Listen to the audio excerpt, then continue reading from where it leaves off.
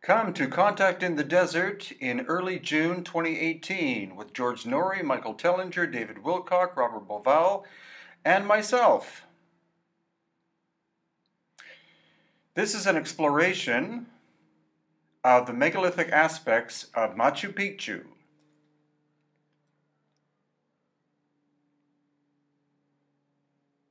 As always, brought to you by HiddenIncaTours.com.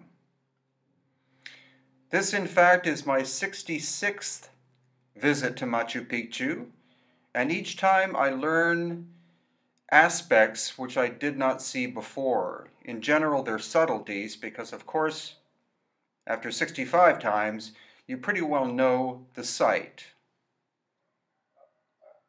And what is apparently obvious is the difference between Inca-style construction, which you see here, and the older, finer, megalithic work, which you'll see as this video continues. So the official opening to Machu Picchu is very narrow, and that would ensure that an invading force or army could not enter en masse. It would be easy for the Inca to pick them off at the doorway.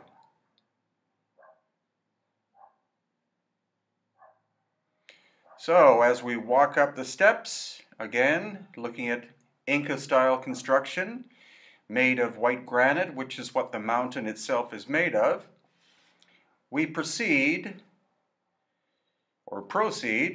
towards the main complex itself. There on the right side is the mountain of Huayna Picchu.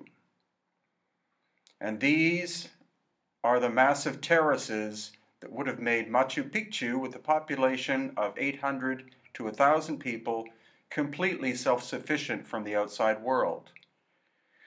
So as we proceed with Huayna Picchu in the background, we are looking at a ceremonial water system that goes on for several hundred meters, in general carved into the bedrock itself. And now we're going to start to see the more ancient work, which is here. You see the wall has been pulled apart by an earthquake going east to west or west to east. And then with the terraces in the background, now you see the very fine construction in the center of the screen. And as we go up and look at the Sun Temple, again, almost perfect construction techniques. Again, the massive terracing system.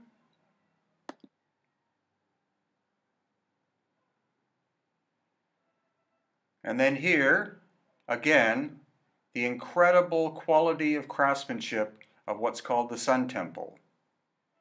And you can see that the stone fits together very well and actually interlocks with the bedrock itself.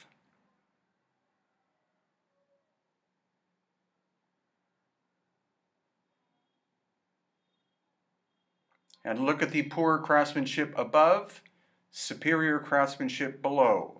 The work above is Inca repair work. And then here, what you're seeing again is an east-west wall that has earthquake damage. The stones have been pulled apart, and the adobe mud filling in was added by the Inca.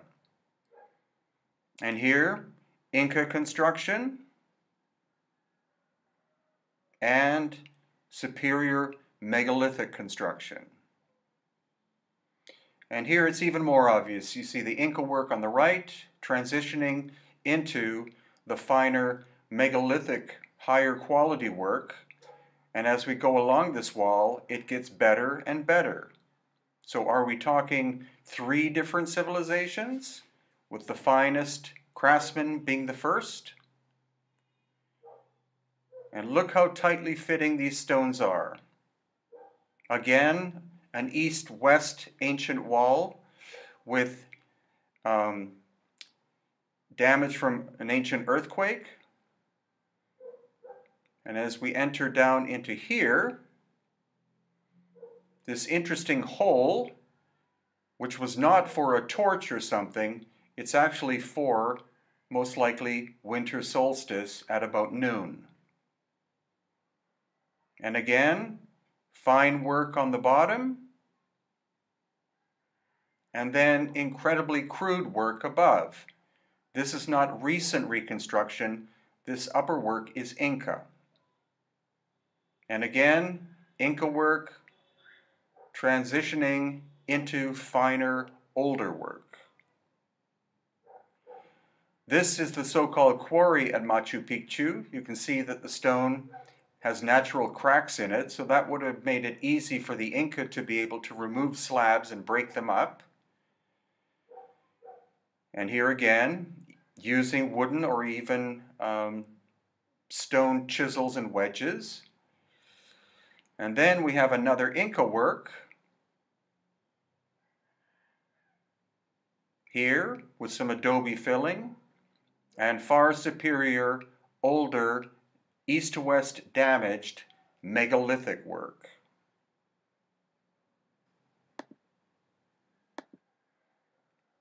Look at the superior work in the background, the inferior work in the foreground. Again, not recent reconstruction. And then the very strange Temple of Three Windows, and you see there superior work on the bottom and inferior work on top. It's lucky for us that very little reconstruction in modern times has occurred at Machu Picchu, so we can see exactly the way it looked, more or less, when the Inca abandoned it around 1532 AD. And you can see how these two stones would have fit perfectly together, but there are no straight lines. Inside there are curves, but they match each other.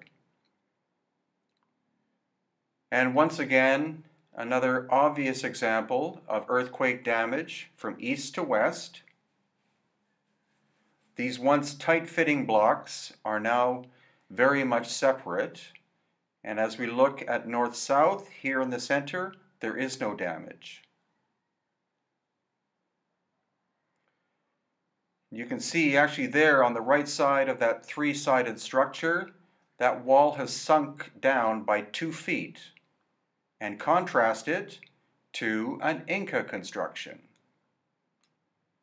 Now this is some of the finest work to be found at Machu Picchu.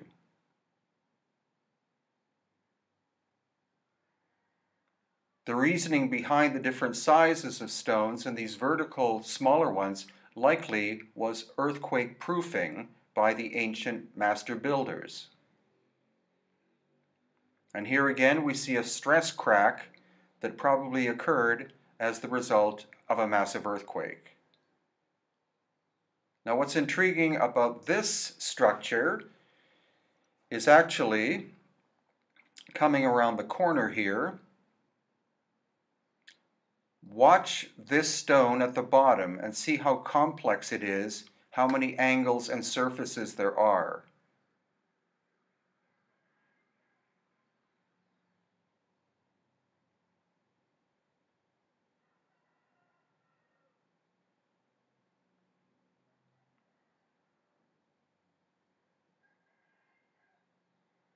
And again, an overview of Inca work as compared to the older and much finer megalithic work.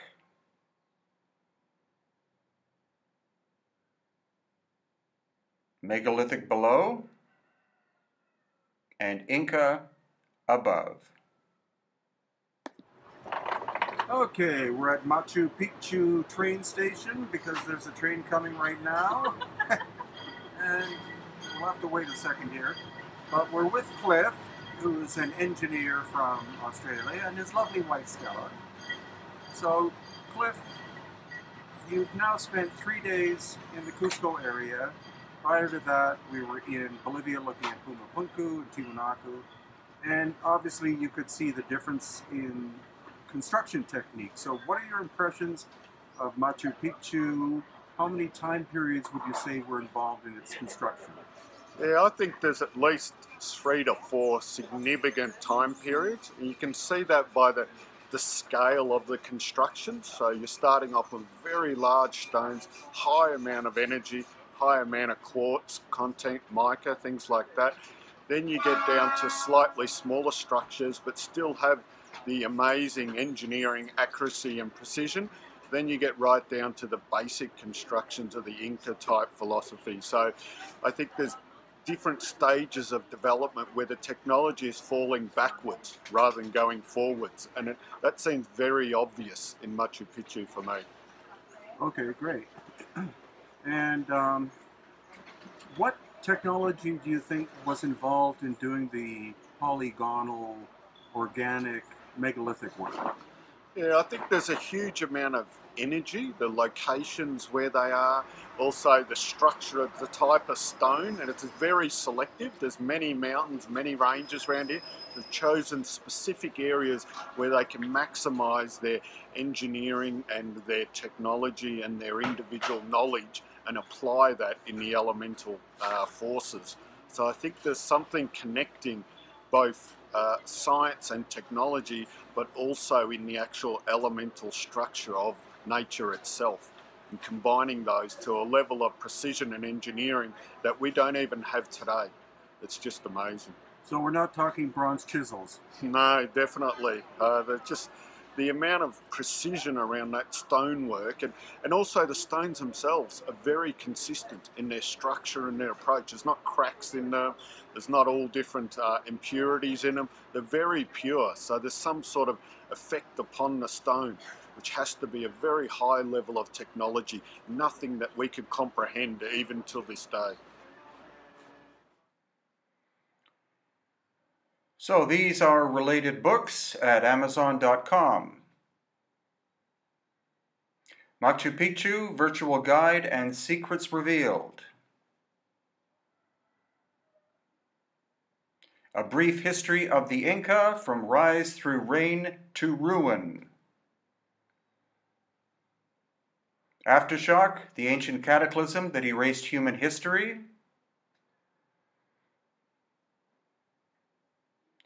Lost Technology of Peru and Bolivia. And the Inca Before the Conquest.